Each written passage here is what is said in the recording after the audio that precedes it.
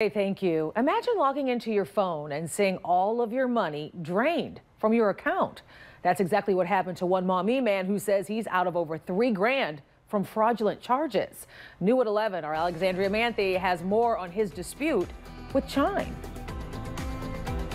That's right. You can see here on Chime's website, they say they're a financial technology company that believes basic banking services should be helpful. But one man out of Maumee tells us he hasn't been helped at all when it comes to his hacked account.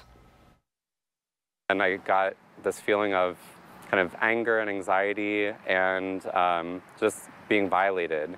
A Maumee man says his Chime account was hacked and over $3,000 was stolen from him. And it all started with a text message. I'm saying that there was a transaction that was attempted on my account in Fort Wayne, Indiana at a Walmart. But that transaction wasn't him.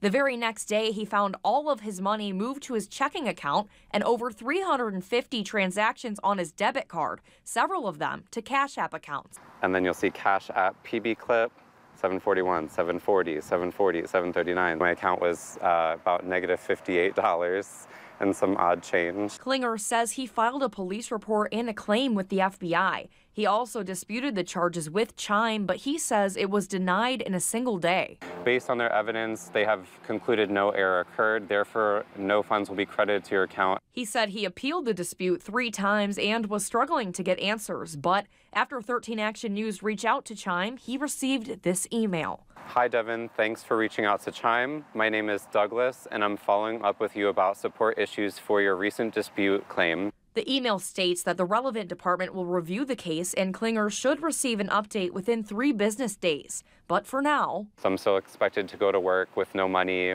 have gas in my car, food, money to wash my clothing and my uniforms for work.